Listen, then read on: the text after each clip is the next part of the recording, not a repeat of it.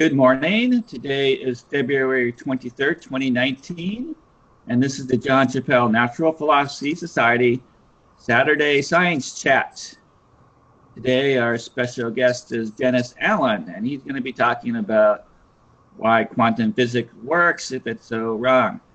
So, you can find us on the web at naturalphilosophy.org and join our membership.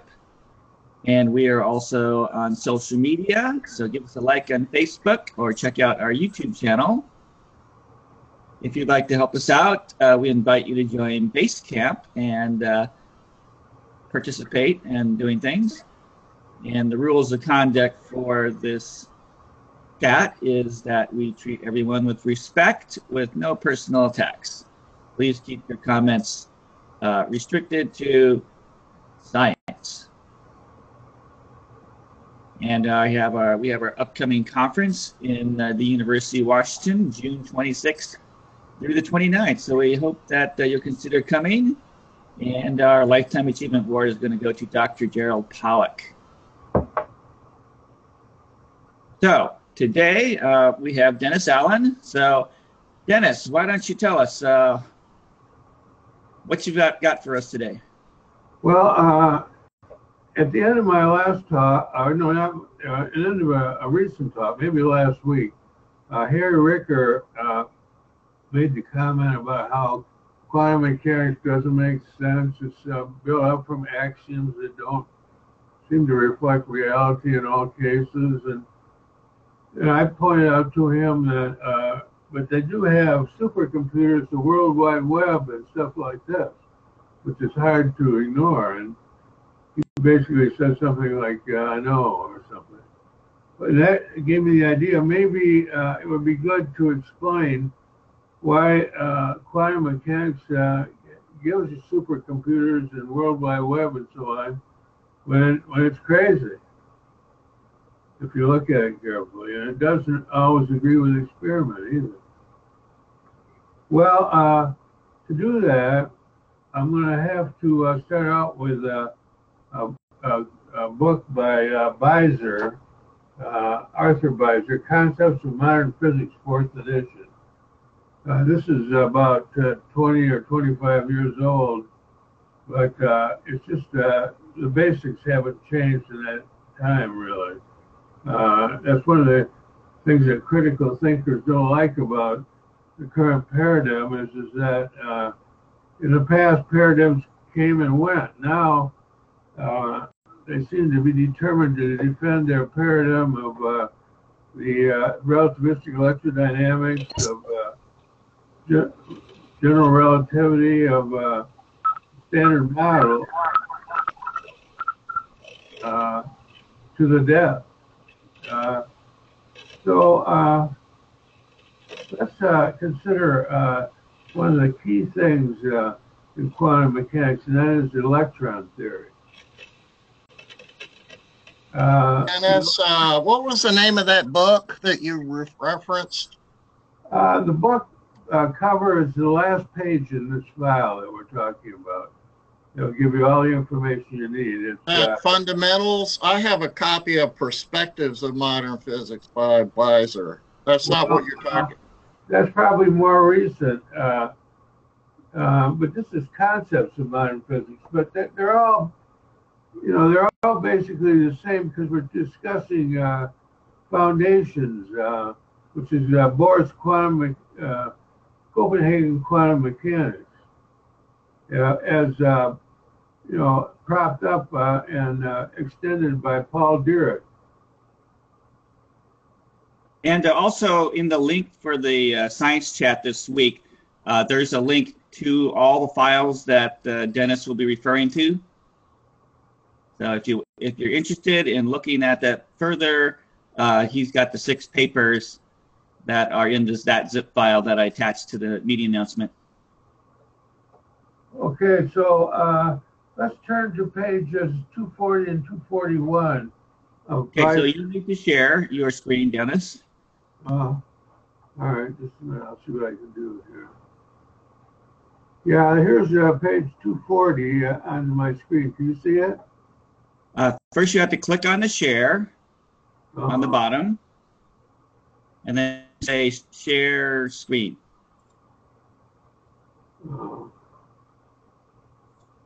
Share menu.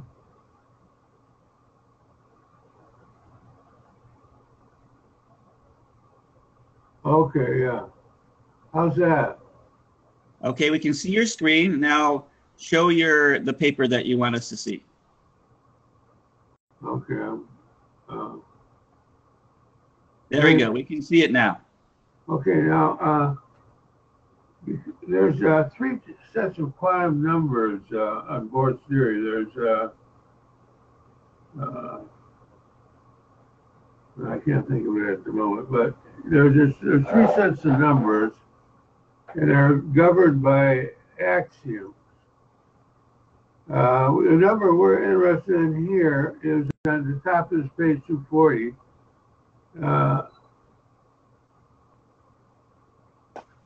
Is the space quantization of electron spin.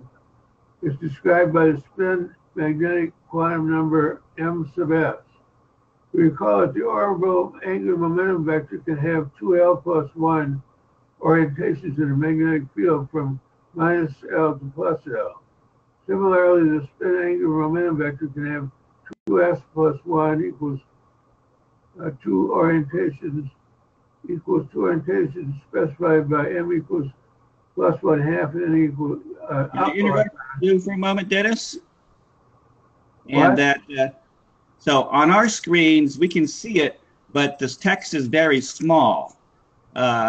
Is there like a magnify option so you can make the text bigger on your screen? No, you're talking about talking to someone who doesn't know computing very well. Probably if you right-clicked, it would probably bring up a menu for magnify or something. Let's see, what does it say? No, that's not it. No, maybe click down towards the bottom if you're using a PDF reader. An easier way to do it might be to hold down the control key and tap the plus sign. You know, I got If you're on a Mac, that works. Well, it works in Windows as well. Usually in most browsers, whether it's Internet Explorer or Firefox or Chrome, they all do the same thing. So press the control key and just hold down the control key and then tap the plus key, and it usually will enlarge whatever you're looking at in the browser. I've got this menu. I've got 2 copies of this menu on my screen. And I don't know how to get rid of it. Yeah, press the escape key, or just click anywhere else on the screen outside of that menu. No, it doesn't work. now try page up and down. Page up and down. Where's that? Oh wait, now I got rid of it. Yeah, you get it. It's okay. If you can't magnify it, we can still see. Well, actually, there's a plus sign that just showed up on the right-hand side of your screen. What happens if you go click on that? You see there was a plus sign that showed up briefly there? Yeah, I missed that. Well, it's okay. You can just go ahead and explain it. All right. Well, it boils down to this. There's 2 orientations the magnetic spin vector can take if you have a field where the field lines are parallel to the z-axis here. You're either at s equals the square root of 3 divided by 2h, where h is one of Planck's constants. And the other one is the negative, the reflection in the x-axis, so to speak. Now, this just comes out of the quantum number stuff. It doesn't seem, and it's justified earlier by it gives the right spectra in certain cases, not all cases. So why would the spin magnetic vector be essentially at 45 degrees or minus 45 degrees from the direction of the ambient magnetic field. Well, they don't say, it just is. That's the way it is. But why is it that way? Well, it seems to me that really the magnetic spin vector should be parallel to the electric field, and anti-parallel, of course. They come in pairs since you've got symmetry with respect to reflection in the x-axis. So we don't need to only consider one of the two because the other comes by reflection. Well, one thing that could happen is since this whole thing is spinning, we've got a two-dimensional cross-section here. So the magnetic spin vector spins around the z-axis, apparently. Although, you know, you have to take this with a grain of salt. They say we don't really believe that the electron spins. It's a point particle. So they leave you in limbo, so to speak. But anyway. Well, Alan, Dennis, I got a question for you. Yeah. Are we talking about spin versus magnetic spin, or are they the same thing, or are they different? There's a terminology issue here. The equation 7.2 gives a spin angular momentum, which is 1/2 times a Planck's constant, 1 of Planck's constant. And then the next page, 7.3 gives a spin magnetic moment, which is, as a vector, is anti-parallel to the spin that we just discussed. Okay, so there are two things. There's the spin vector, and then there's the magnetic moment of the spin. Yeah. All right. Okay. And they're parallel or anti-parallel. Since it's a negative charge in electron, I guess they're anti-parallel. The spin is, but the magnetic moment is 45 degrees to the spin axis, is what this drawing shows. Well, if it were √2, it would be. Okay, so what you have is the spins are plus and minus 1/2 h. Yeah, and that's just a projection on the z-axis. The actual spin is √3 over 2h. That's the magnetic spin. Yeah, let's see what it says here. Spin angular momentum on 7.2. Spin angular momentum. That's the angular momentum of the spin, and then you have the magnetic. Yes, that's 7.3 on the next page. I agree this is confusing because, you know, the word spin appears in both things, but the syllables are different. Well, one is magnetic in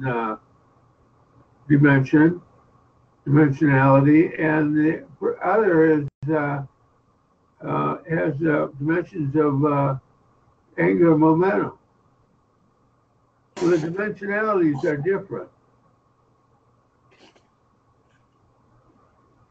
Now, the thing is, the spin vector and the angular momentum spin vector and the spin magnetic moment vector are anti-parallel. So, or parallel perhaps, I think anti-parallel.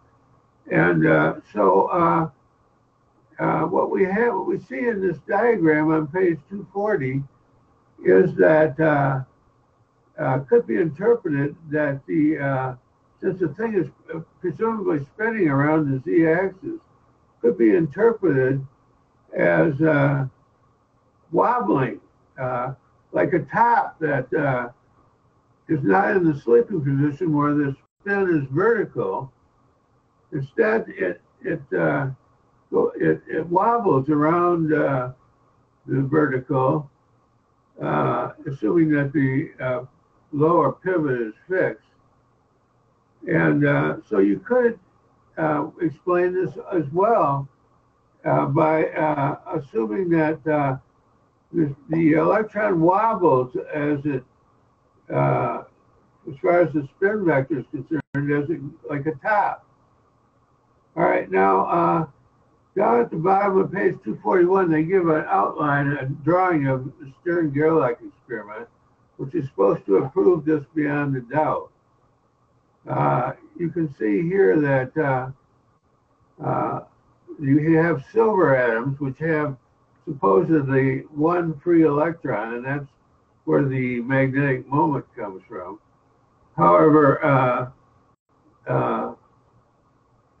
there are electrons which are not free, but they're randomly distributed. And there's protons and neutrons too that are spinning in the nucleus, but the proton and the neutron have extremely small magnetic moment in comparison with the electron, because in the formula for the magnetic moment, the mass is in the denominator, and a proton, for example, is over 1,800 times more massive than an electron. So that's why they can just worry about the silver free electron and push the rest out of their mind. All right, now we see here it comes out of an oven. That means it's hot. And you drive this beam between these two strange magnets, strange-shaped magnets, and if the thing was ever going to wobble, you know, the hot means there's a lot of electromagnetic energy and in the form of heat radiation inside the system.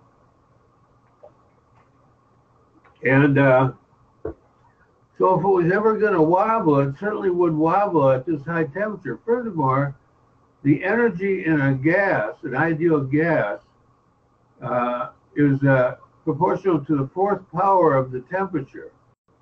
So the energy really goes up with the temperature. And, excuse me.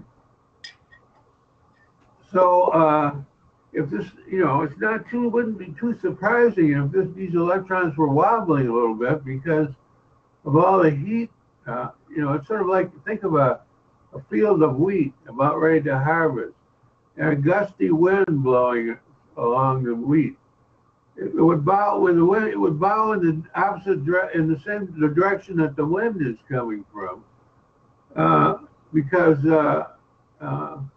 you know it's not rigid. The stalks of wheat are not rigid, but the close by ones tend to behave about the same as each other.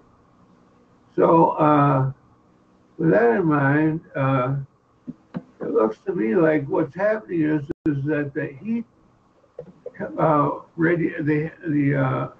infrared that's in there, because of the fact that these silver atoms are coming out hot out of an oven, makes these things wobble pretty badly. And so then on the average, which is what you get in a deal like this, an average reading, you would have quite a bit of angle with the and you know, you could do think of it as a top and do calculations and so on. But I'm just trying to get you in the right ballpark here. So what seems to be happening here is that yes, the average angle is about 45 degrees, but it's not because of some weird quantum number. It's because of heat, a lot of heat. Now, you know, there's all sorts of quantum numbers and everything for larger particles than electrons, but they all have extremely small magnetic moment.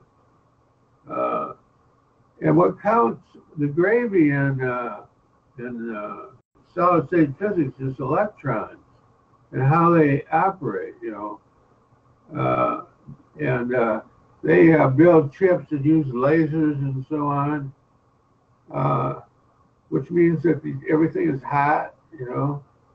And so it looks to me like this is that there's a hidden variable here, and it's the infrared that's involved in all this. Now, that's maybe an interesting idea, but what about numbers? Well, next we'll go to a theoretical explanation of the anomalous magnetic Crane-Monstein effect using the idea of a dipole gas. Should I bring that up on my computer if I can? Yeah, just go ahead and pick it up. We'll see anything that you do. Okay.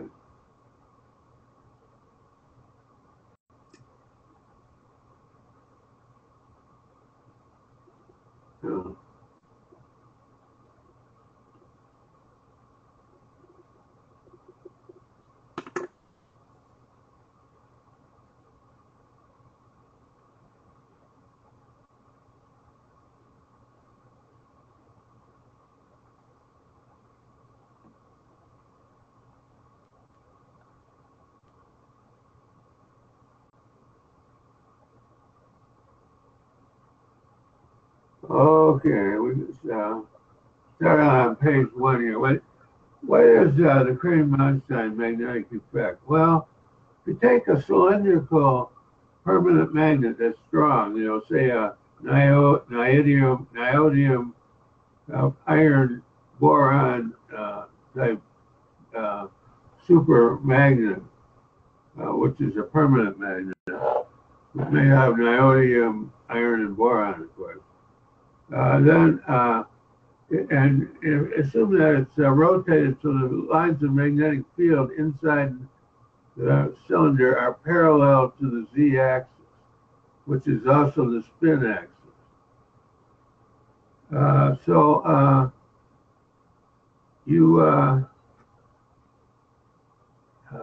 Excuse me a second, I gotta drink the water.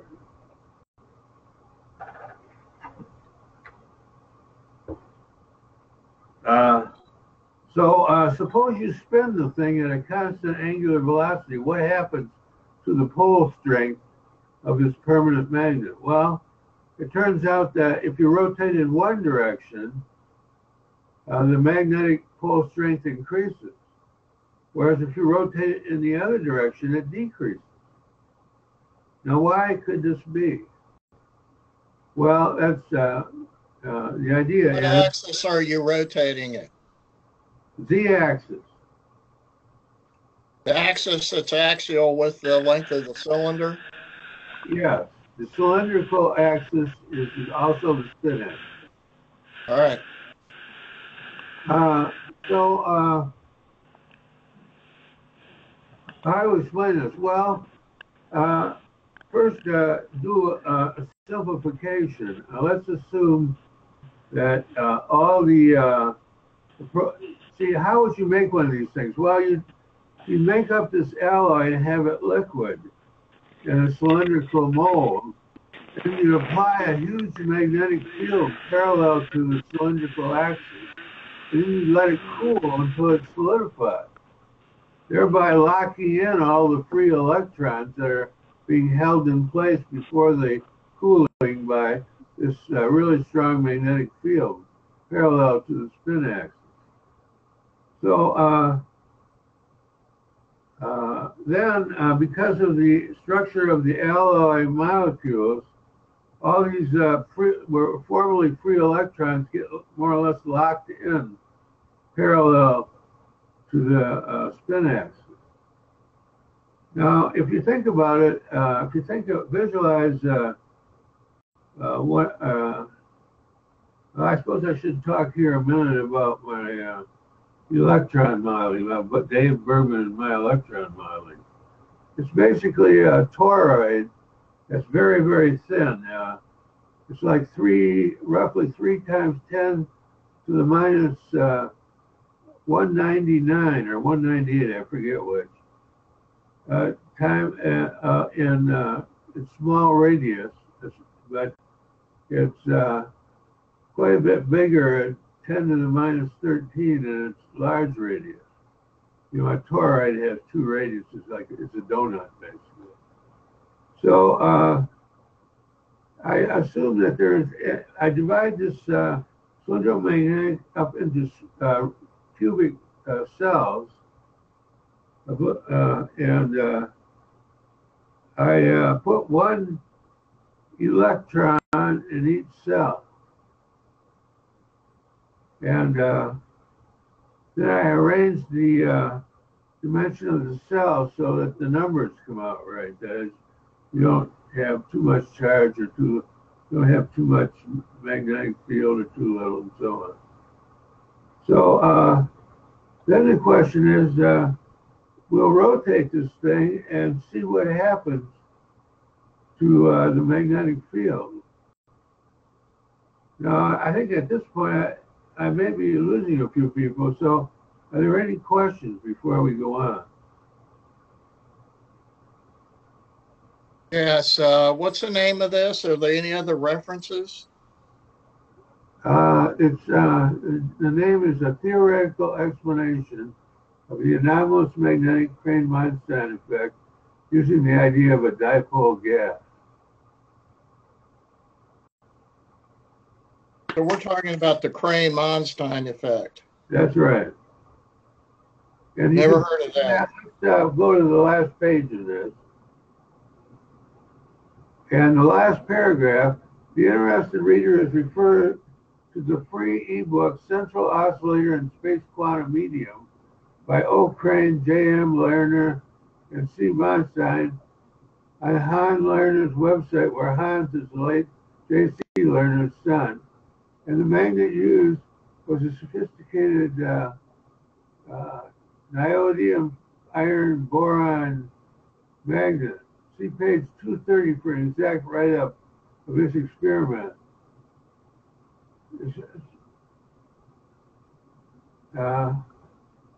They use space quantum flux, but I don't think that's necessary. So that'll give you, that's a free ebook, and you can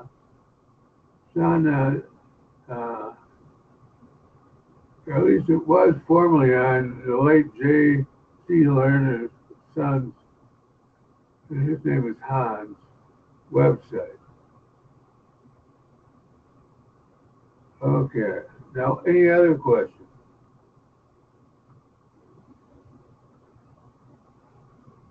Nope, go on. Okay, well, but to get to putting one electron in each cell, I first have to use the idea of a dipole gas. That is, every particle in the gas, they're infinitesimally small, point particles if you like.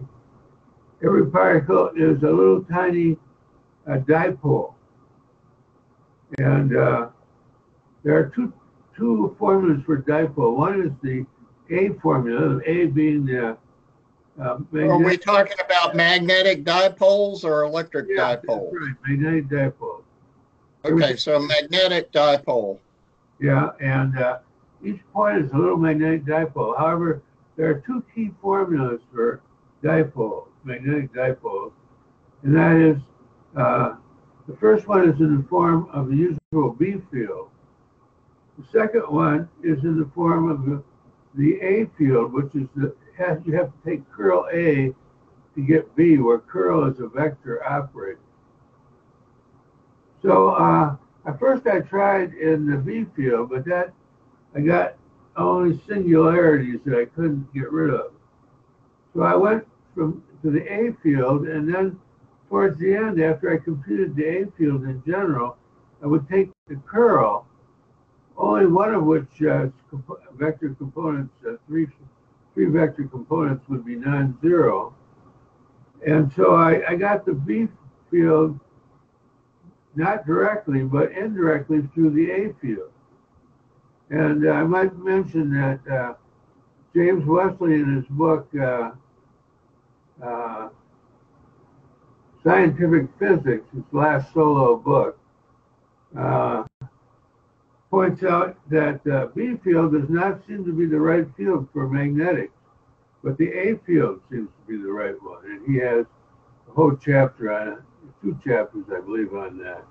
All right, let's pause here if we could. Yeah. B is not magnetic field. H is magnetic field. B is magnetic field density. Yeah, I know, but And this is where the whole thing gets really messed up, because the mainstream says B is magnetic field, and it's not magnetic field, it's magnetic flux, field flux. And so the whole thing gets messed up. And but are you using, but usually what they do is they derive the magnetic field of a loop, of a dipole, from a current loop. Is that what you're doing? no, I'm taking the formula. First, I took the formula for the B field out of Foundations of Electromagnetic Theory, Reach and Milford. They may do it in terms of a circular loop. I don't recall anymore. I took that course in 62, 63 academic year. But that didn't work out, so I took the formula for the A field. They have one there too. And that's probably also from a loop. I don't know. But this one worked. And as I say, the reason is that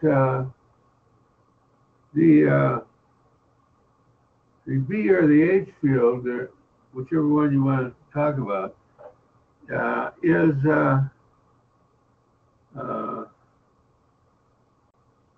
I lost my train of thought. Let me have a drink of water.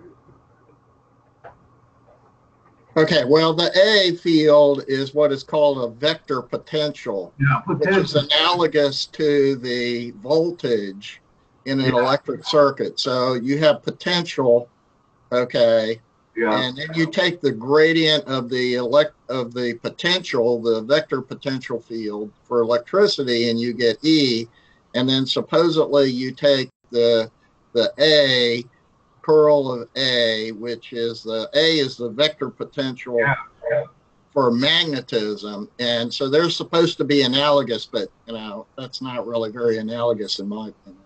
No, but that's why I don't want to get into. All I want to do is say that.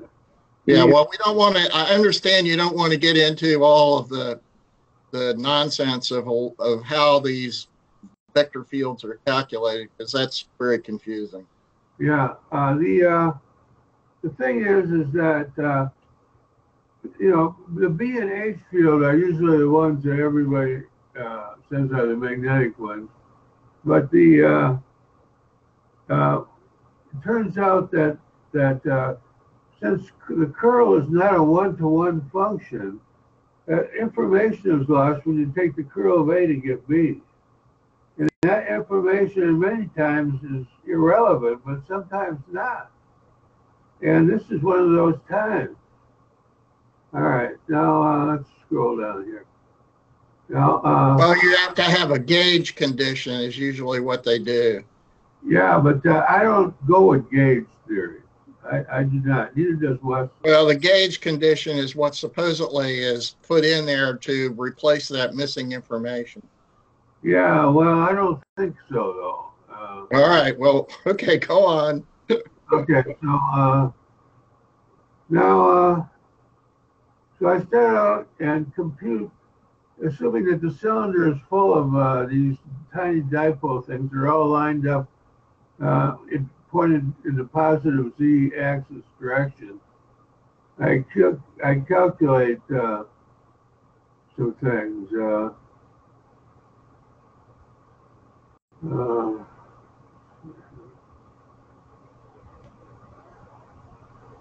So you're talking about your dipoles are embedded inside the solid magnet, right? It's not I'm trying to get to putting one electron in each cell, but you've got to argue a little bit that that's conceivable, and it doesn't give you a wrong number.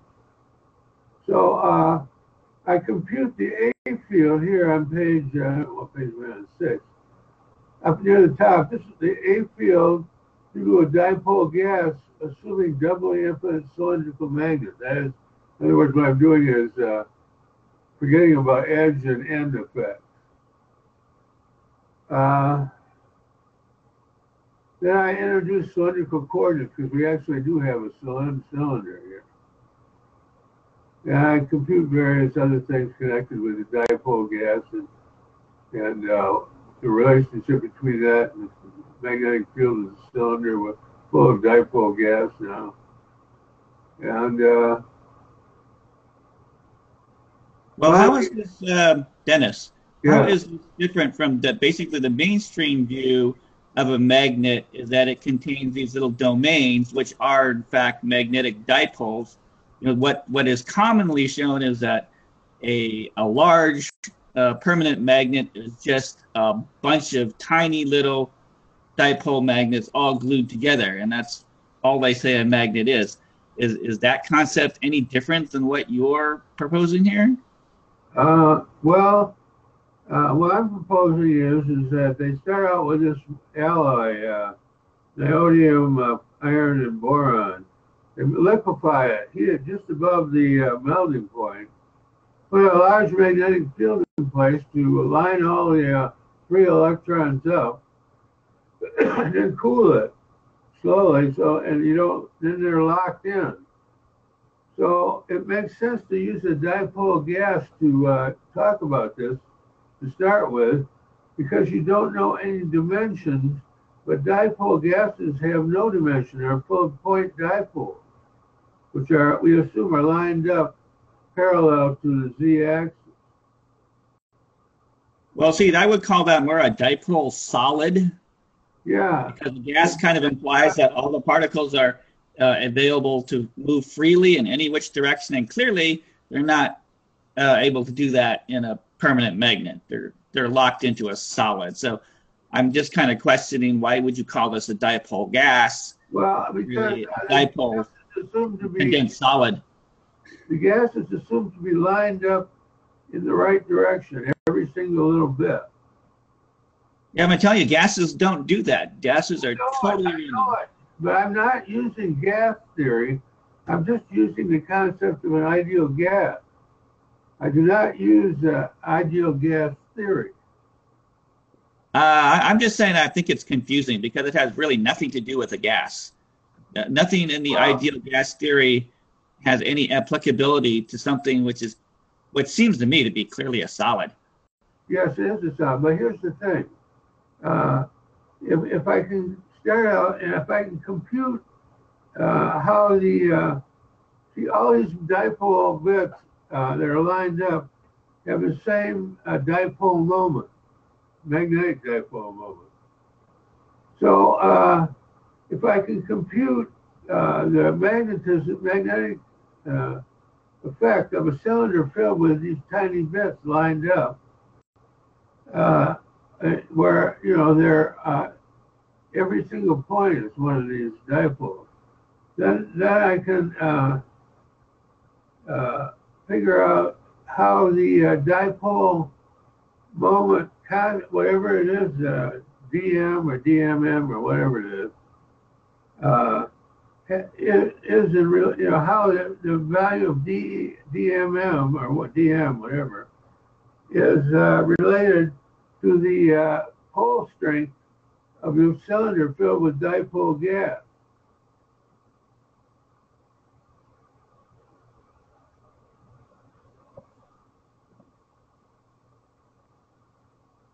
So what is the result? What is your conclusion? Well, let's see. The A field is on page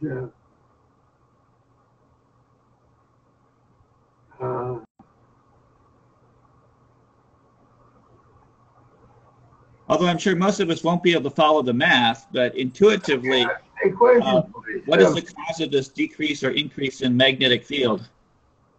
Question 29. This is B3, it's a dmm dot mu 0.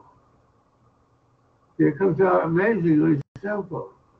For dmm, I think it's the magnetic moment of each dipole bit. Mu 0 is, that's one of the permeability of empty space.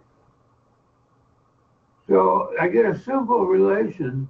Let me see if I can get dmm nailed down here. I had dm and dmm.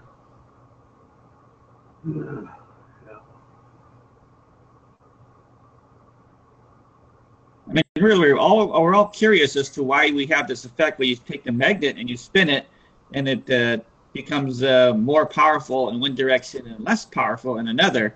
And that's certainly an interesting effect. Yeah. But so I'm still not understanding why you think that almost got Monstein thrown in jail, by the way. They hired an attorney, some university, and they got a court order that if he divulged any information, he could be jailed or at least heavily fined. But anyway, that's because basically you've got these dipoles, and they're all lined up along the pole, and you spin them around. Now, in my mind, I don't think that should change the magnetic field anything, right? Well, consider the z-axis coming out of the screen now instead of being vertical. Okay? Franklin? Yes? Let's assume that the z-axis, the cylinder is coming out of the screen, and the z-axis, which is its axis of symmetry, is coming out of the screen. Now imagine inside the cylinder, but towards the edge, a circle, a little circle, which is my Dave Bergman and my electron. All right, now if the thing spins at a constant angular velocity, the closer side of the circle to the axis has the same angular velocity as the far side of the circle. However, the out moment arm is slightly greater. That's just between one side of the electron to the other you're talking about. Yeah, across the diameter of the toroid, you can see that the moment arm for the near side of the electron to the z-axis coming out of the screen has a less of an effect, rotational effect, than the outer. If you extend the line through the center of the toroid and out to the edge, far edge, that is getting more spin velocity, not angular velocity, but linear velocity, than the inside. So there's a slight discrepancy here. You see what yeah, but that effect would be the same no matter which direction you were rotating, right? No, draw a diagram. No, that would totally. I mean, if you've got electrons that says torus that's spinning around an axis, then it wouldn't matter whether you were spinning left or spinning right. That difference between the width of the electron would have the same effect. I can't see there being anything different. Calculations to see if you can accept them. I mean, intuitively, I just know that that's true. Well, I know it, but sometimes our intuitions lead us astray. Because how can it be different? How can it be? I just do the math, man. Well, math can lie, and oftentimes does. All right. See now.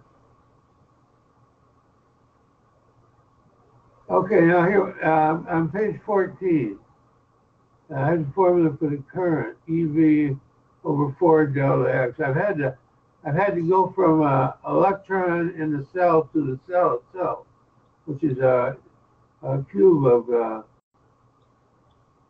delta X length, one edge. See, if we set the rings magnetic moment equal to the square's magnetic moment, so that they look the same from a distance, where we picture the ring center as at the square center as well. And also the ring circle of symmetry is in the XY plane. That's if we consider the square of side delta X and the ring centered at the square center, they should both have the same magnet, be the same magnetically from, they look the same magnetically from a distance as they should.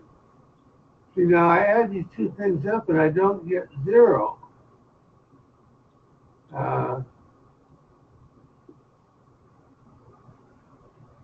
And I solve, maybe this Not the best one. You know, let me paste.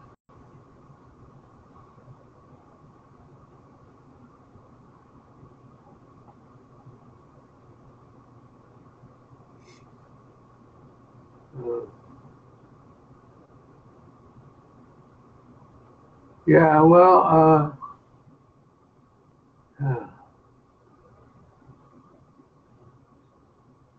got me rattled though.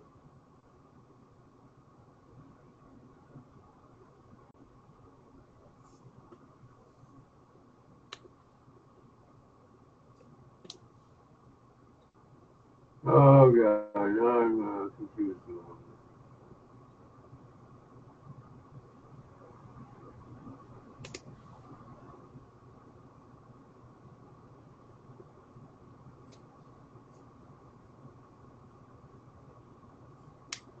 Oh, here we go. Here we go.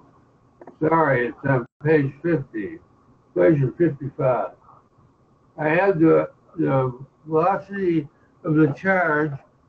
I'm using a square now, not a circle. And the from the spin axis to the square center is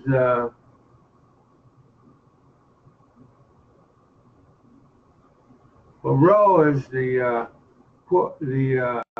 cylindrical coordinate of the center of the square. So I have to subtract delta x, which is the edge length, over 2, since from the center it's only halfway to the edge. And on the other hand, I add on the other hand, but then the v subtract because the current is going in opposite directions, the top and the bottom. I don't talk about the side because they're basically parallel to the radius vector from the spin axis, so they don't really enter in either way. And I add them up, and I do not get 0. I get 56. Excuse me, could I just interject a somewhat tangential question?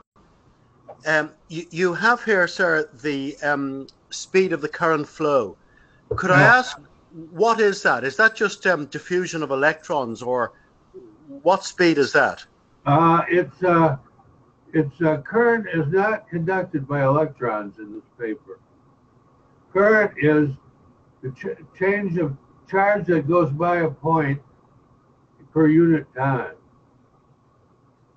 Where charge is we have two undefined terms in this theory. One is a positive charge, the other is negative charge, and they're related by Coulomb's law. So what's the magnitude of that speed? Let's see, it's down here. I calculated it later. I mean, is it roughly of the order of the speed of light, or is it? No, it's much slower because these electrons really are tiny inside these cubes. Let's see here. It's not the sort of very, very slow electron diffusion that we talk about. From it, yeah. Is it that? I mean, you know, like sort of inches per minute or something like that. You know, the very, very slow diffusion. Yeah, the drift velocity of electrons through wires is extremely small. There's no question about it. Now, where do I compute these? Damn. Okay, thank you.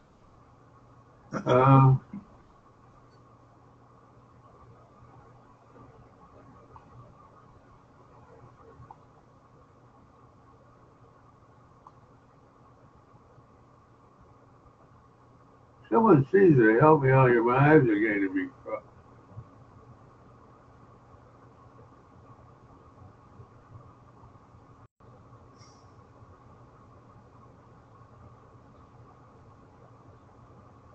So Cornelius, you had a question while Dennis is looking at that. Maybe you can ask him that.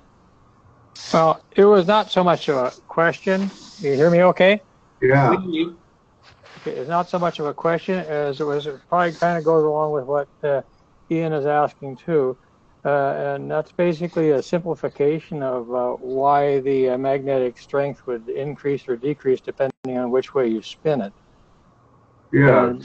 I would say it has more to do with like the eddy current within the magnet, because anything that all eddy currents exist in magnetics or in metal. But basically, if you just look at it from the standpoint, if you have a magnetic loop or a ring, a loop of wire, and you run the electrons in one direction, you get a north-south perpendicular to the direction of the flow of the electricity. And if you reverse the flow of electricity, you get a south-north. Those same electrons, there are some free electrons within that magnetic material.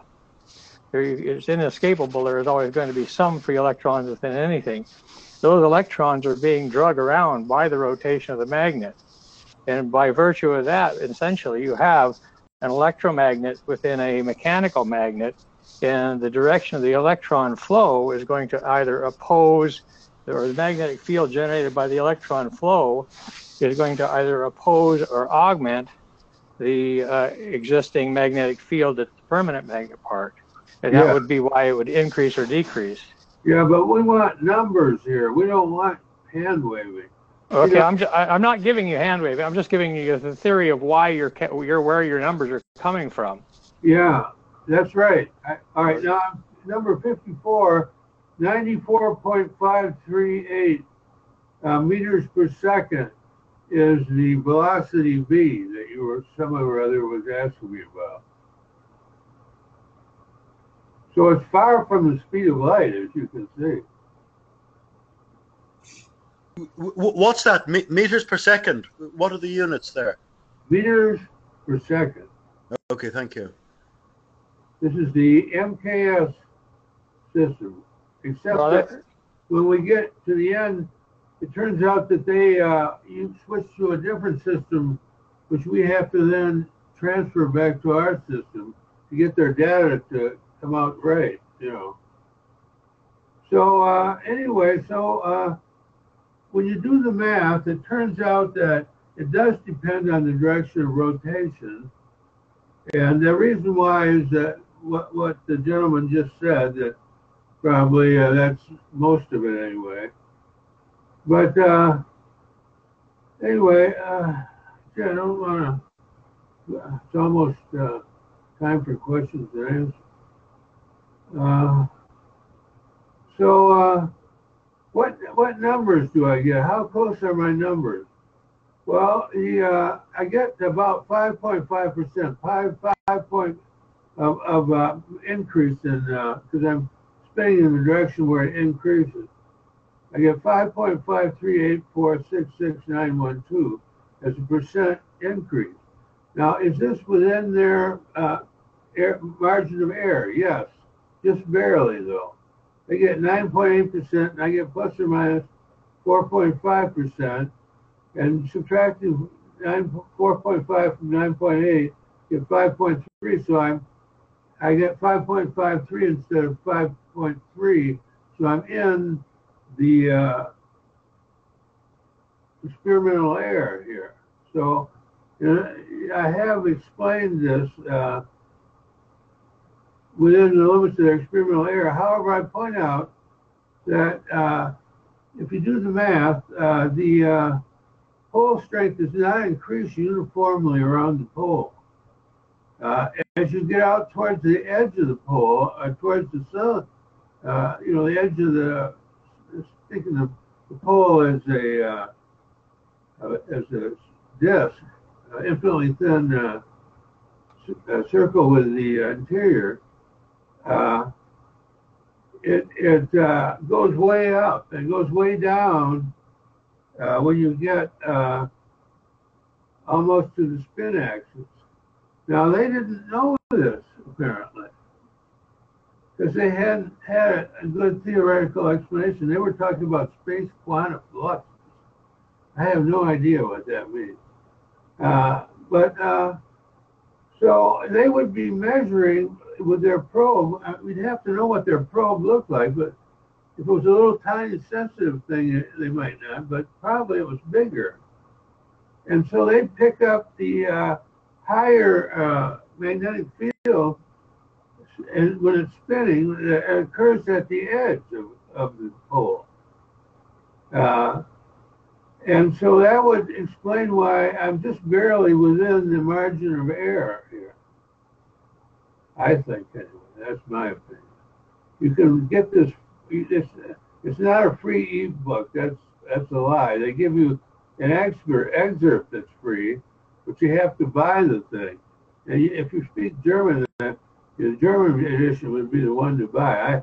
I studied German in college, but that was in the years of 60 through 62.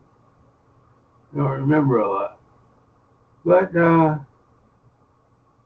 you can look into this. All right, now relating this back to the Stern-Gerlach experiment, it seems clear that you might say, well, what about this? Why, if you're measuring at room temperature, which is what this was measured at, I found out, then why didn't you get some wobbling, which would make when you measured it, the wobbling would tend to decrease the effect, because then the magnetic dipole axis and the spin axis, both in anti-parallel, would a lot of it be canceled by the wobbling.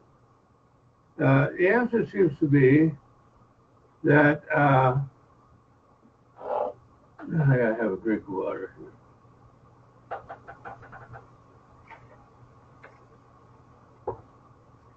The answer seems to be that what we've got here is a supermagnet, a special alloy of niobium, iron, and boron.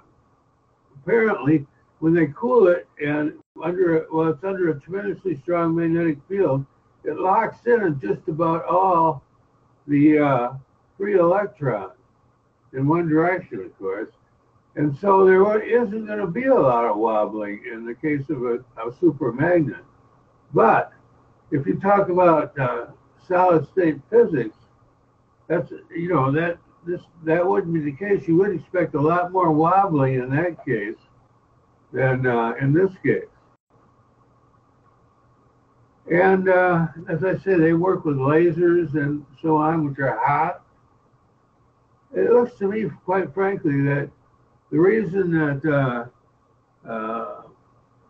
Bohr's theory worked out so well practically is, first of all he's got to do is get electrons right, and that's where the gravy is. That's where solid state physics is.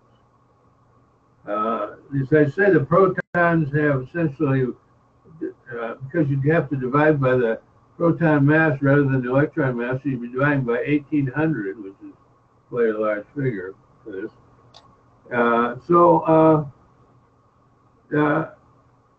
This what I've just said seems to explain why solid state physics gives so much good stuff, and why the theory isn't, Bohr's theory is found wrong in a lot of cases experimentally. It's just the fact that somehow Bohr, in his theory, took into account, without realizing it probably, the hidden variable, which is heat, which is a cubic meter of gas. The internal energy goes off as T to the fourth power, or T's temperature, and it starts from absolute zero. And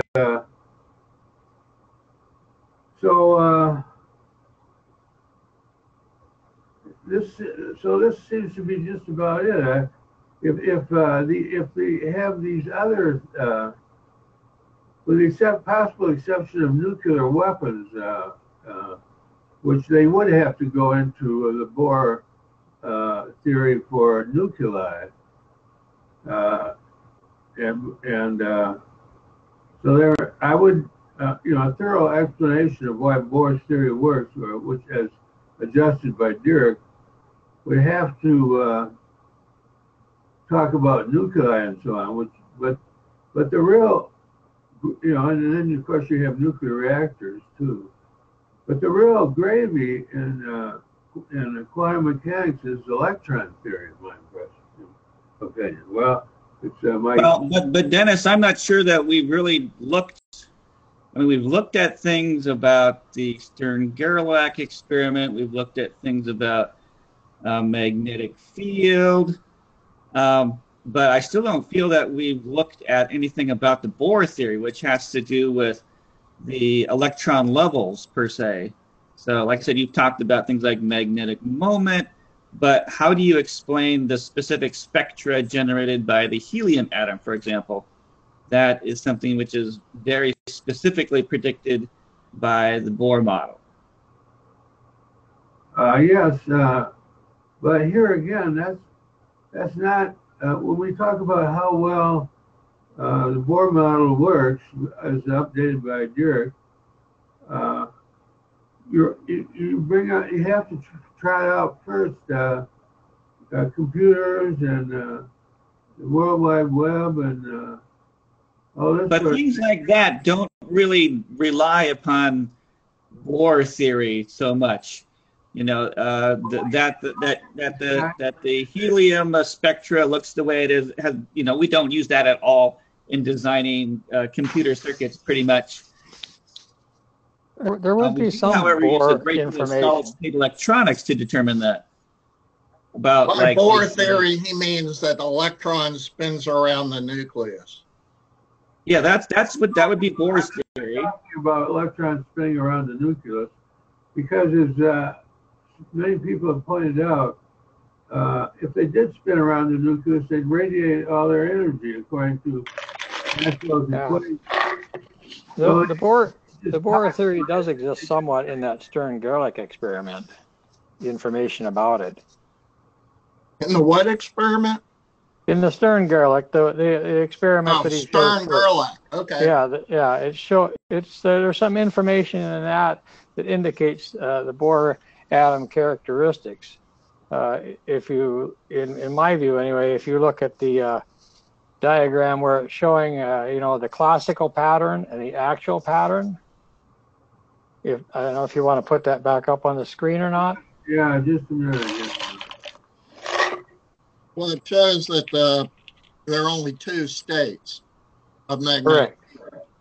Yeah, and that basically is showing that there is a quantization or a locked-in characteristic where you don't get the randomness in all the in-between characteristics, but you have a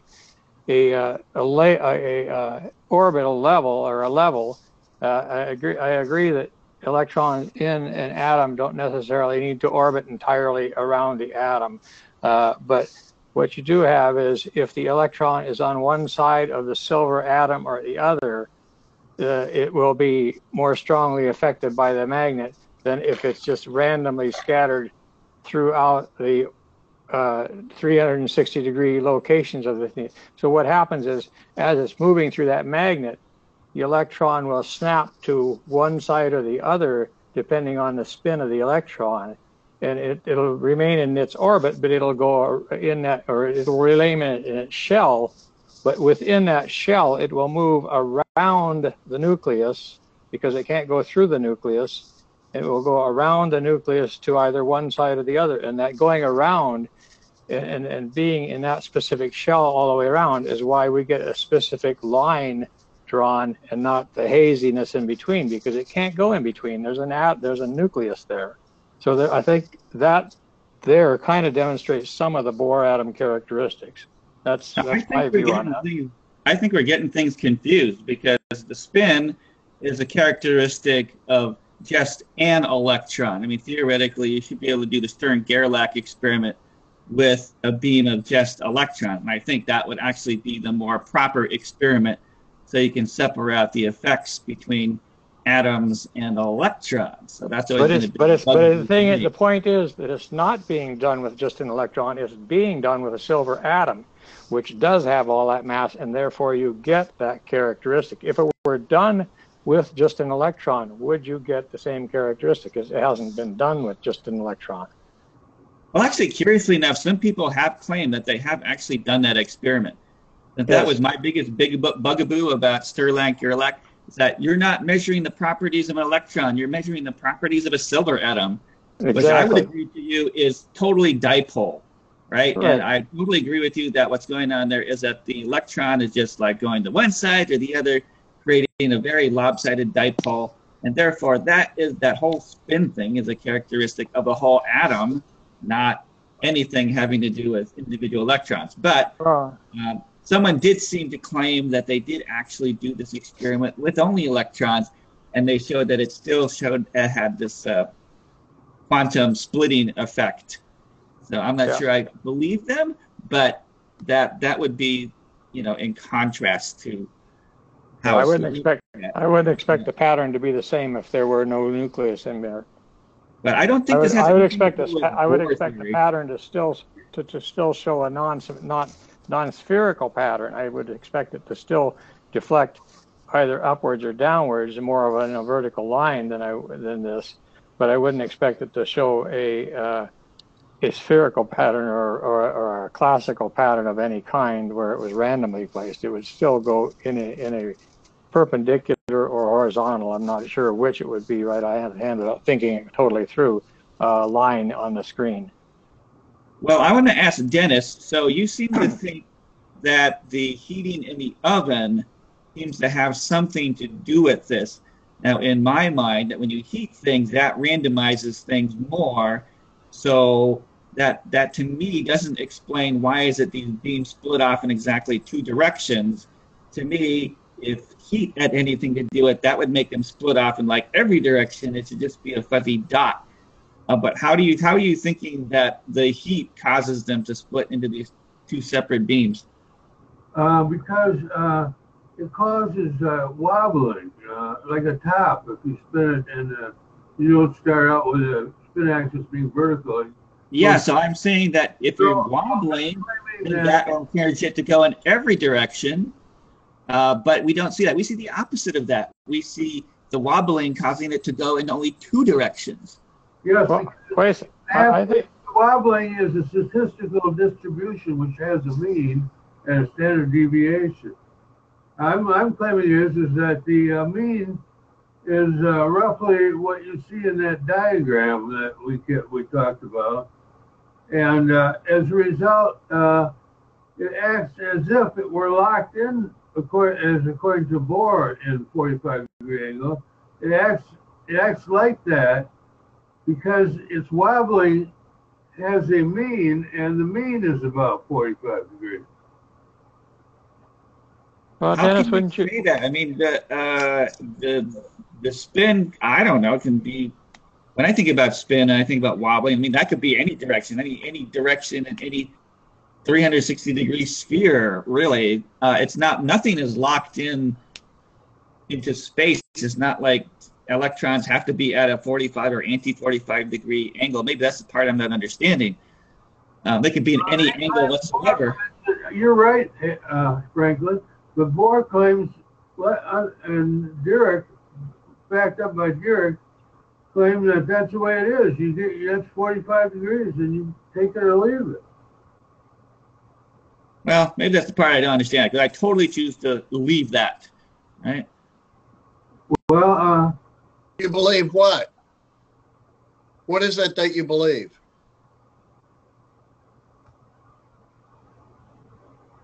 Yeah, what does Bohr actually believe? It's kind of hard to... Well, I'm asking you, Franklin, what do you believe? Okay, so let's go back to the beginning here. And my question would be, how many people believe the Stern-Gerlach experiment proves the quantization of spin? Do you believe that? I do not believe that. All right. I don't either. Okay, so Dennis doesn't believe that. So that's the okay, anybody else believe or not believe? I have a belief in it because what's coming out of that oven is a randomly orientated atom or a randomly orientated electron, and the pattern doesn't show a randomness when it gets done going through that magnet. It shows that it does lock into one direction or the other. So I say there is a quantization to the spin. But is that a quantization of the electron? Is that a property of the electron that can actually, be said to be something. Now, the electron's spin can be orientated in any direction. That much is true. But within the atom, there is a quantization of its spin. See, now that's the part I don't believe. I believe that we believe in quantization of spin or quantization of magnetic moment. Well, certainly you can quantize magnetic moment. I mean, that's easily demonstrated by just taking a bar magnet next to any other bar magnet, and you can see that when you stick it together, it's either going to stick to one end and not the other. That's clearly quantized. What? Right, that's clearly quantized. The North Pole is only going to stick to the South Pole. No. That's totally quantized. It's not going to stick to the middle. It's not going to stick to the same pole. It's going to stick only to its opposite.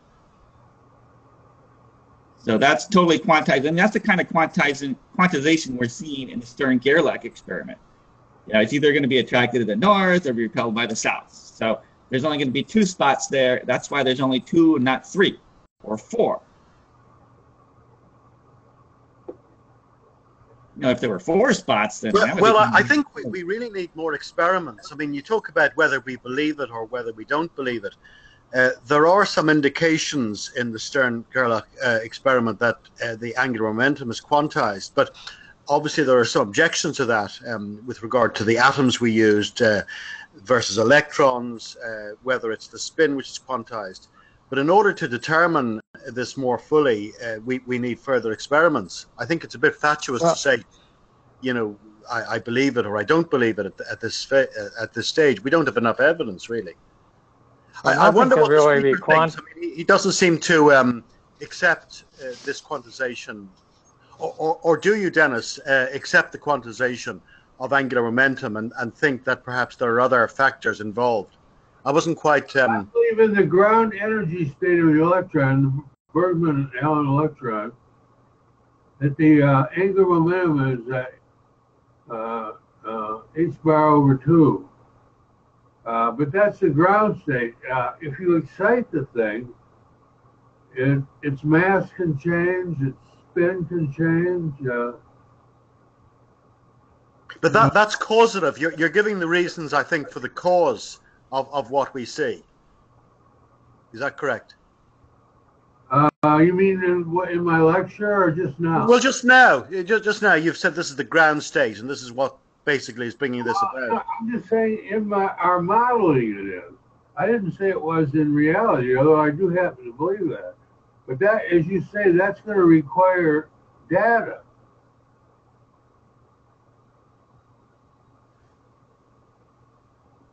Now I want to get back to the original reason why you came up with this topic, which was you were saying that we have things like supercomputers, but you think that so what part of making supercomputers you think relies on, say, quantum mechanics specifically? Well, if you talk to people, for example, I called up some guy at the University of Michigan at one point who was into do some kind of electron lasers, and he kept coming back to us. Well, there's only up electrons and down electrons, and this guy, at U of M and everything, is not have to be in the current paradigm, and so I think if you talk to these people, you'll find that they start at square one is up electrons and down electrons, and basically that diagram. Then they go from there. So that being the case, why doesn't all their experiments turn out wrong? Why don't they come up with zip or crazy stuff instead of computers and all that sort of thing? There has to be an explanation of this. And I offer what I said today by way of an explanation, namely that in a hot electron, it's not considered rotating around anything because then it would radiate. In a hot electron, the you would expect the thing to begin to wobble because of all the infrared around, going this way and that way, like a gusting wind. If 1 minute it goes one way, another minute it goes another way.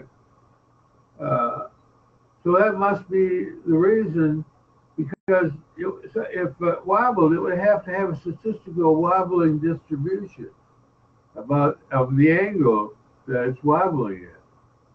And that distribution would presumably be continuous and have a mean and a standard deviation. So if the mean is about 45 degrees and the standard deviation isn't too big, then from a statistical point of view, you could assume that it's locked into 45 degrees, although it actually isn't. But for practical purposes, it would be. So I'm showing that I've got the wiki page here about a free electron laser. Yeah. Is this what you're talking about? I don't remember anymore. It's something electron laser, maybe free. Go ahead and see who's into that. Is there some guy at U of M that they mentioned? But now the idea here is that you have an electron beam that's bouncing between this arrangement of magnets, and that generates laser light. Yeah, that's not the one I'm thinking of, no. The one I'm thinking of is, I have a name here on my wall. There's a continuation of the Stern-Gerlach experiment where they put other magnetic fields of the same arrangement beyond the initial one that you're showing, that once the electron is split into one direction or the other, they then put another magnet behind that and see if the orientation changes. Much like in optics where you're using polarizing lenses, they do the same type of thing with the Stern-Gerlach experiment. That might be what you're referring to, and that would be something about indicating more of a quantization or a spin, or that's where they were trying to deduce more about the quantization of spin, whether it remained in one direction or the other. Well, here, I'm sharing the page for them. Here's the name of someone who was just recently retired. William Happer, Happer, of Princeton University, top university. He is, if you look him up, you'll find what I'm talking about laser-wise, I think, because before he retired. What's the name again? William Happer, like happy, like Happer of Princeton, and Professor Emeritus. Okay, let's see here. Let's see here. He's also a big foe of the guy here. Atomic physics optics. Okay, this is definitely him. Optical spin pumping, look for. We have laser guarded star. We have adaptive optics here. I don't see anything about electron lasers. Look under optical spin pumping.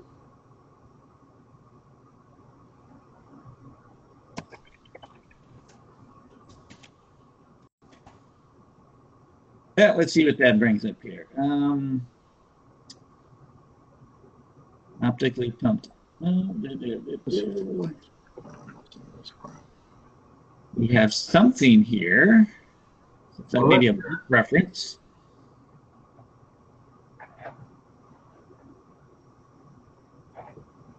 Although once again, I think none of those things are actually used in the production of supercomputers, which rely basically on the physics of semiconductors, which is a branch of solid-state electronics having to do with electron holes and doping of materials and that sort of thing. Well, look at one of their big papers and see if you don't see up electrons and down electrons talked about quite a bit. Well, I think you will certainly find that there's up and down electrons, but once again, I'm not sure that that concept is used at all in the production or design of supercomputers. Well, yeah, the chips. It would be in the chips. Not really, because they really don't care whether an electron is up or down. They just care whether it's there or not. He's referring to quantum computing, which is, a buzzword that people like to use. Yeah, so I was kind of wondering whether you meant that, because we do have these so-called quantum computers where they try to do all kinds of super crazy things where they are actually super interested in the spin of an electron. Of course, I have no doubts as to whether those things work at all. I'm of the opinion that spin of the electron is a meaningless concept since we don't know what an electron is. And if you assume that the electron is a point, how does a point spin? It can't. Yeah, no, it can't. But if you look at the Bergman-Allen electron model, which is the first, I believe that's the first 3 in the 6 files that Franklin put on, you'll see that you can make sense out of all this craziness using just classical electromagnetic theory and classical mechanics. Okay, so Cornelius, you raised your flag, and then Slobodan. Oh, I was just looking more at the quantum spin idea, but I was looking at if you just look at the Stern-Gerlach experiment, like I said, in more detail, there's additional experiments that they did with additional magnets, but even if you look at Wikipedia under the Stern-Gerlach experiment, you'll see where they do, like you said, they have a graphics there where they do the experiment even with just electrons alone. They kind of show a little video even of how it divides up without the nucleus in between of the silver atom. Well, this is why I don't believe that they're actually measuring anything which is an inherent property of the electrons. Because, like, suppose you use the Stern-Gerlach experiment to separate your electrons into the up electrons and the down electrons. Okay. So if you then feed it into another Stern-Gerlach experiment with just the up electrons, you will find that it will only generate a beam of up electrons. And that's great, okay? So it's definitely getting something. But if you turn the Stern-Gerlach experiment at 90 degrees to the original one, and then you put your beam of up electrons through it, you find out they split into another beam of up and down electrons. So how can that be? How can a beam of up electrons suddenly turn into another beam of up and down electrons? That's not an inherent property of the electron, obviously. It should remain up no matter what direction the that's right, yeah. But if the things are wobbly, you can have there used to be toys when I was a kid. You could spin a top and it would turn over its axis 180 degrees and then spin the other way. So if you put in up electrons, you expect to get out up and down electrons because you have a statistical distribution with 2 peaks, which are up and down symmetric. And so the means of these 2 would be reflected in one being up and one being down, unless there was more than one mean, but that's unlikely because, for example, a cubic meter of gas, when heated, the energy in it goes up as t to the 4th. So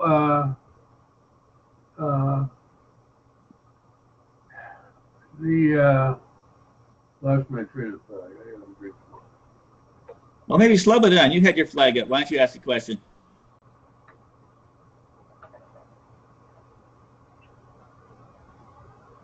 You there, Slobodan? Okay, so who else has a question on this topic here? I'm still not sure I understand what heat has to do with this whole thing. Heat is a randomizing. Well, if it's kinetic energy, Frank, if it's kinetic energy of the molecules, it has nothing. But, and that's according to classical thermo, that's right. But Kent Mayhew has recently published a book on Thermo, where he throws out the second law and entropy as well. And he points out that in his theory, which gets better data to compare some of the experiments in the old theory, he points out that in his theory, the cushions are not elastic mostly. So there's a huge amount of infrared or other radiation moving through the gas as well, like a gusty wind.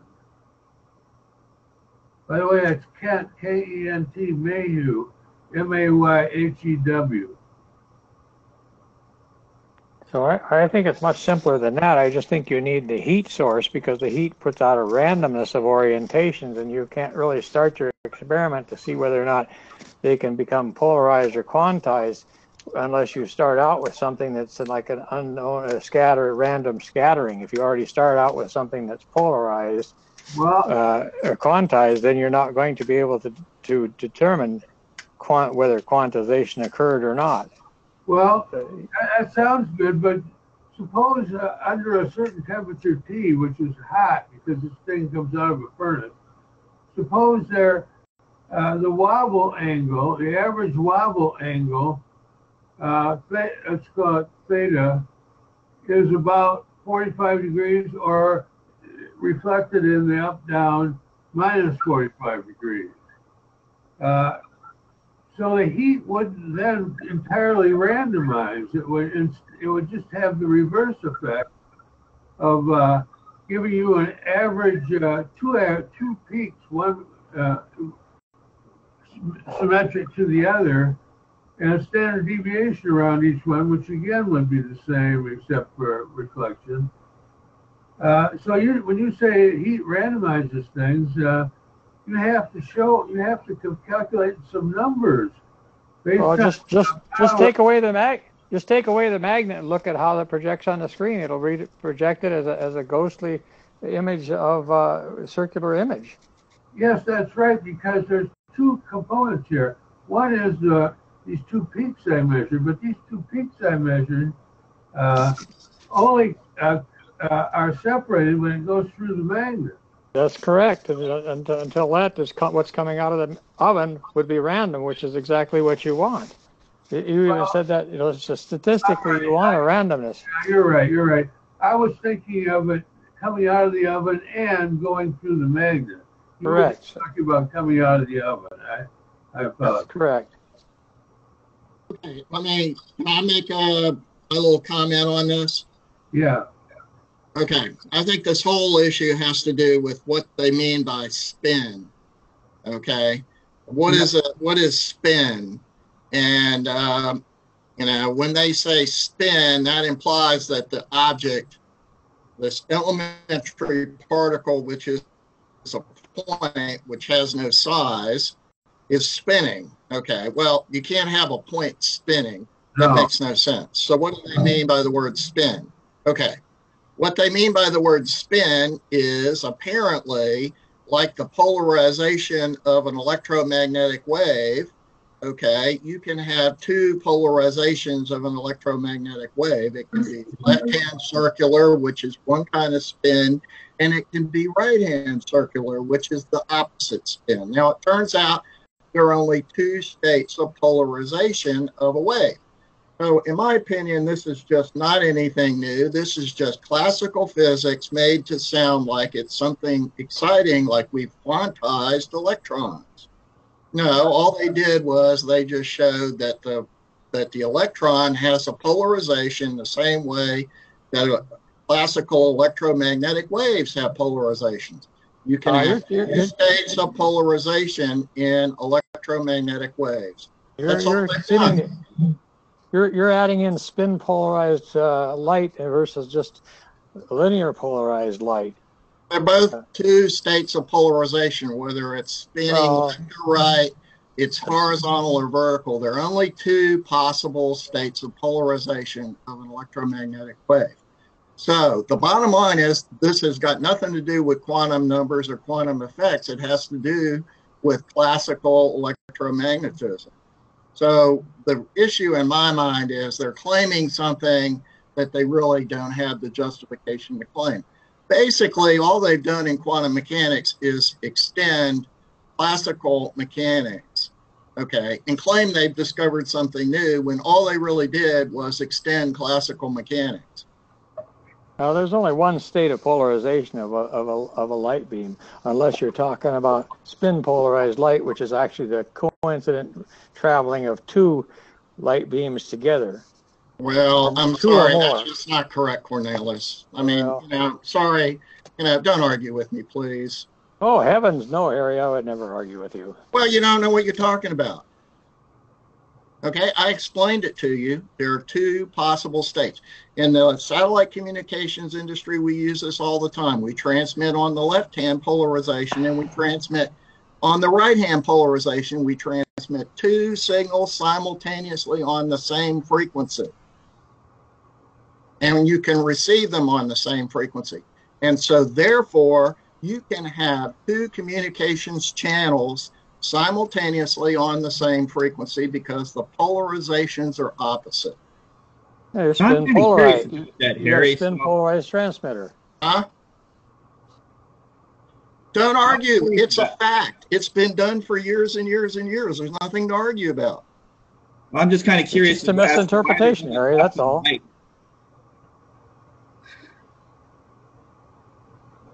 I mean, it would be advantageous if there could be also some middle polarization or some other different polarization. If you could get any other polarization, then you could transmit 365. There are only two allowed. That's the point. But you're only allowed two, right? You're only allowed the left. They're only allowed two. Okay, so in quantum, what they say is, oh, it's a quantized state. There are only two allowed quantized states.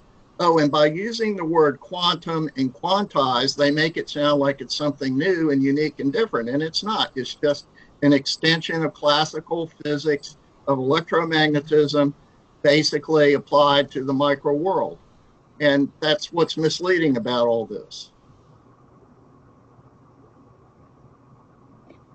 Well, I'm not sure that this Stern-Gerlach thing is like that, other than it's... Well, they separate the two different polarizations of the electron. That's all they're doing.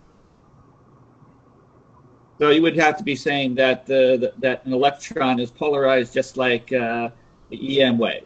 That would be kind of the... That's not exactly what I'm saying, but if you take the idea that it's a wave-particle duality, then electron, because in the wave description of the electron, it has a polarization as the wave has a polarization. But now you'd have to consider the Stern-Gerlach, like I can take a left polarized wave in that case, put it through some other device, and get left and right polarized waves out of it. Well, they did something to the, they don't really understand what they're doing there, apparently, from what I gather. But the point is that this idea of calling it spin implies that you have this object that's spinning. A point can't spin and have that be something physically meaningful, because a point, isn't a body that can spin. So, there's an obvious contradiction right there. So what they've done is they've just basically made up a bunch of abstract rules based on, improbable physical models. And then they say, oh, these abstract rules, we can apply them to nature, even though we know the model that we're using, that we developed these abstract rules from. Harry, I think you should just stop talking, because I don't think you know what you're talking about. No, that's you. Yeah, well, I can just say the same thing about you, and I think I just did. So, well, you're basically being insulting. That's the rules of conduct here, people. That's correct. Being insulted. I explained to you. You broke in and said what I said was wrong. Okay, prove that it was wrong. What you said was wrong, because what you're talking about is you're laying the antenna vertical and you're transmitting in that direction, and you're laying the antenna horizontal and you're transmitting in that direction. You can also picking up with a vertical and horizontal orientated antenna the two signals, even though they're the same frequency, they're in 90 degrees of each other. So that's just exactly. You just proved what I said is correct. That's just a case of which direction. And you can take an antenna and you can angle it at 45 degrees, and you can angle another antenna at 45 degrees. And if you're doing this out in space where the magnetic field of the Earth or the core of the Earth doesn't affect it, then you can put an angle at any of the 360-degree angles, and that antenna in the distance will pick it up the strongest signal if it is orientated in the same orientation. You can have as many angles as you want. Right. But it doesn't, yeah, what you said is there are only two, Harry. Well, actually, that is true. I mean, we're talking about, this is in satellite communications used with satellite dishes, and I've looked at these antennas, and I don't see anything oriented in like a vertical or horizontal. And if that were true, then they would be able to use that to have more than just two orientations. But apparently there is only two. And certainly what you said, Cornelius, is true about like rod antennas. So if you have a rod antenna that's going this way, the best receiver is also another rod antenna that's going this way, and the worst receiver is one that's going this way. And that's a kind of There's not only two, there's only two that you can transmit with simultaneously, because if you get too many orientations, the signal from one, if you get an angle that's 45-degree angles, the signal will be picked up by an antenna that's 45 degrees angle to that. It will just be weaker. The most optimized characteristic is when the angle of the orientation of the receiving antenna is the same angle as the transmitting antenna. It's the most optimized characteristic, and because of that, if they're not at 90-degree angles, one does not interfere with the other. But if there were any other angles between the 2 degrees, then the one angle would pick, the one antenna would pick up some signal from the other. Yes, we already know that. I think what you're then there are not just two orientations. There are only two. I think you're talking about there is what is normally called linear polarization of radio waves, and that's certainly true. But there is definitely something screwy about this whole idea of circular polarization, which I'm still trying to figure out. And that's why when you have your 3D glasses in the movie theaters, they use now these circular polarized glasses, because when they're using linear polarized glasses, when you tilted your head, the whole screen would go screwy, because it's only sensitive to those certain angles. But with circularly polarized glasses, you can tilt your head and it still is able to separate out your left and your right eye no matter what angle the filter is at. So that's still a gigantic mystery to me, how that works. And I think what Harry is talking about is exactly, this is why we only have two, because the actual orientation of your receiver doesn't seem to matter in these cases, but yet it would produce 100% blocking of the signal that's not in the correct circularization orientation. So correct to use the word spin. I think they really mean polarization, and it makes more sense if you talk about polarization. And then what the magnet is doing is separating the two different polarizations. But you notice that the result is like a smeared out pattern. It's not like just two dots, like a dot above and a dot below. It's kind of smeared out, above and below. So, there's, it doesn't pick them out perfectly. So, but my feeling is that this word spin really means there's two types of what we would call in the EM world polarization. Actually, I think even in mainstream, they always admit, when we talk about spin, they always go to great length to say that we don't mean something actually spinning in space. Well, it can't spin. A point can't really, spin. Really bad terminology, because they themselves admit it has nothing to do with angular momentum. Anyway, I've said my little piece. I think that's part of the confusion about terminology. I think it would have been much better for them to call it something else, like spot, because but it is spin. But it's spin. Why not call it spin? Call it what it is. Because it's not spin. I mean, what is a 1/2 spin? What is a negative spin? What is 2/3 spin? None of those concepts make any physical sense. Those spins are different spins, and they're related to the spin of a particle pattern within a atom, not spin of an individual particle. The different terminology, a different usage of spin in that case. When you're talking about the spin of electron, you're talking about the orientation of the spin axis, whether it's vertical or whether it's clockwise or counterclockwise.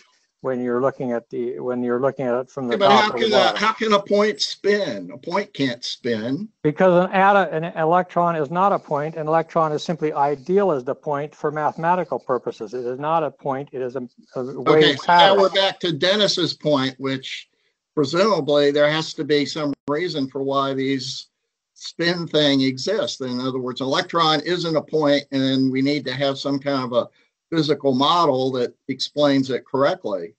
Correct, but you don't use a point as a model. So your point about asking about how can a point spin is negated by the fact that it's not a point. It's not spin either. Really, seriously, it's not spin. Even in mainstream, they'll tell you it's not a ball rotating. It's just they will tell you that about the characteristic of spin when they refer to the spin of a particle within the atomic structure. They won't tell you that when they talk about the spin of a particle out on its standing on its own. Yes, they will. I mean, but all this spin stuff has nothing to do with objects actually spinning. Because it's just the result of the Stern-Gerlach experiment. Is what spin really is. That's why they always spin means. What 1/2 spin means is that when you look at something from halfway around on the other direction, it looks identical as to it did when you were looking. You can't tell whether you're looking at it from the one side or the other when you have a half spin particle.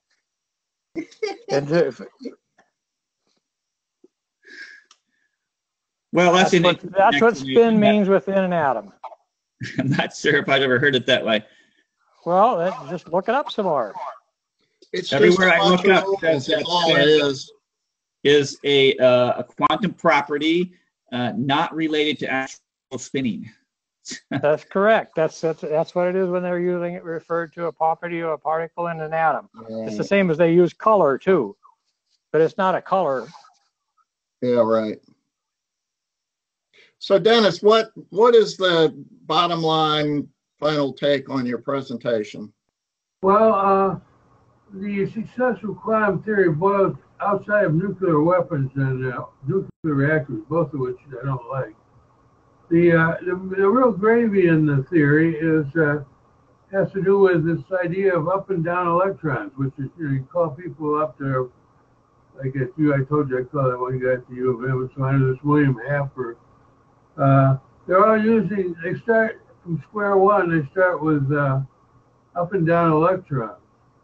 Now, but the up and down electrons, in my opinion, is crazy. How can a point spin and so on? Talked about that. I and Dave Bergman have a model of the electron, which can be used, like for example, to explain the Crane-Monson magnetic effect. It can also be used to explain the Stern-Gerlach, I claim, because the heat involved from the furnace, these silver atoms coming out, there'd be, since it's up-down symmetric in the diagram now, it would tend to wobble like a top. Where you might start out in the sleeper position vertical, but if you hit it with a blast of compressed air, a small blast of compressed air, it would start to wobble. And that wobbling angle, as a function of the temperature and the magnetic field and whatnot, would have two peaks, one up and one down, and a standard deviation around, same standard deviation around each one in the distribution. So from practical purposes, yes, that diagram is right on the average. And this is their big experiment. If you talk to these people at different universities about up and down electrons, they're right there with the Stern-Gerlach experiment, which as far as they're concerned, settles everything. So you're not convinced that the Stern-Gerlach experiment proves anything, I think is what you're saying. Well, it doesn't prove that the Bohr model has to be right, as lifted up by Paul Dirac. No, because And that's because there's a hidden variable here, and it's temperature. And also hidden is the fact that you have to have a good electron model, which we feel we do. You know, I mean, it allows you to explain all kinds of things like the Crane-Monstein effect and some other stuff too. And which, you know, was so radical that Monstein, they almost threw him in jail for it in Germany.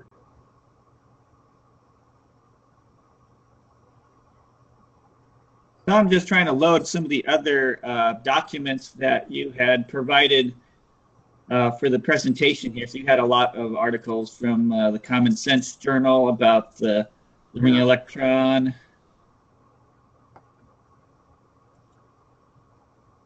Did you want to say anything about those documents? How they're relevant? I don't think, you know, that picture there, figure 1, is what the toroid looks like. Although it's so thin, you can think of it as a circle for most of them. Because the small radius is of order 10 to the minus 198 or 199, I forget what. And so, but the thing about it is that it's in equilibrium. There's no mysterious binding energy. Why doesn't it explode? Due to the strong, extremely strong Coulomb forces if the small radius is that small. Well, it doesn't blow up because the magnetic pinch force around the toroid exactly balance off the Coulomb forces, not only outside at the surface, but also inside. So you have something that could actually exist in reality. That's what's missing in Bohr theory, is that reality. Although they get good results with, for example, as someone pointed out, quantum computers and so on. But, and also lasers, that's William Happer, for example. But the reason they get the good results is not because the Bohr theory is right, but because it, coincidentally, you might say, if you believe in coincidences, says something that statistically is true, even though it's not absolutely true. That statistically, apparently, when these atoms come out of the furnace, the silver atoms, their electrons have 2 peaks. The distribution of their electrons have 2 peaks, one symmetric to the other, and they're about at 40, the angle associated are about 45 degrees and then minus 45 degrees. So they don't discover their error by experiment. They think they've got it locked in place. When and they, if you dispute that, they talk about quantum computing and so on, or lasers and so on.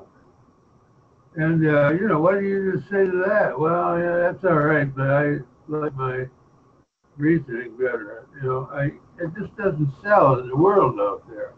The world out there wants results, things that work. So there's no explaining why the Gerlach experiment actually works in reality, except by introducing a classical model of the electron based on electromagnetic theory, well-known electromagnetic theory, that is established, and you know, showing that not only does it have all the properties, spin and angular momentum, gyromagnetic ratio, and all this stuff, mass, charge, and furthermore, it can explain other things that they can't explain, And the reason they can't, we know they can't explain the Crane-Montstein effect because they considered it so radical that they threatened to throw Montstein into the slammer if he didn't shut up about it. So, and I guess that court order still exists. So he doesn't say too much anymore. But you know, fortunately, political correctness, scientific political correctness, hasn't completely destroyed science in this country, but it's well on its way, in my opinion, because you can't get anyone to do experiments for you, so you have no data. Because if scientists at universities, for example, did an experiment that showed that I was right about momentum not being conserved in that simple Maurice Coulomb device, you'd be out the door. You heard of what happened to Bill Lucas. They fired him the next day when he gave a paper that showed that SRT was wrong. So, you know, all you can do really is theory, unless you have the money to do hardware type experiments, which Tom Phipps did. He was quite well to do. And he built a Marinoff motor, for example, which Maxwell's equations show definitely cannot turn, but it does turn, and some other things. But the situation is not good out there. And it's getting worse every single day. And you know, it's hard to know what to do about it. Well, that's why we have our science chat, where we can go ahead and talk about all of these forbidden fruit subjects, right? Well, for the time being, there'll come a day when you'll be your talk will be labeled as hate speech or something like that, and they'll just not allow you on the internet. So how do you like that? Oh, that day has not come yet. Until then, we will take advantage of our freedom, right? Yeah, amen. I think it's coming our way. Yeah. Yeah, it'll be funny. It'll be like, you know, well, I mean, they're trying to do that. You know, they're trying to say that, you know, dissidents are, you know, just uninformed and. Yeah, they're climate deniers. Yeah, climate deniers. We're being, you know, science deniers. So, but Yeah. that's what. But here in the CNPS, we will always encourage open thought. We are not beholden to the mainstream. So, but we are getting towards the end of our talk here today. So I thank Dennis Allen for presenting us. So we've largely looked at this concept of the electron spin as described by the Stern-Gerlach experiment. And we also looked at primarily this experiment where you spin the magnet and it changes the magnetic strength depending on which way you spin it. So once again, all the papers that Alan has shown here were included in the link that I had in the original announcement. And if anyone wants to have that, they can always email me, and I can also send that to them. That's really available on my website, frank.com. I think it's /D Dennis A Allen.zip is the file where all these papers are available. But that will do it for this week. And I think next week, I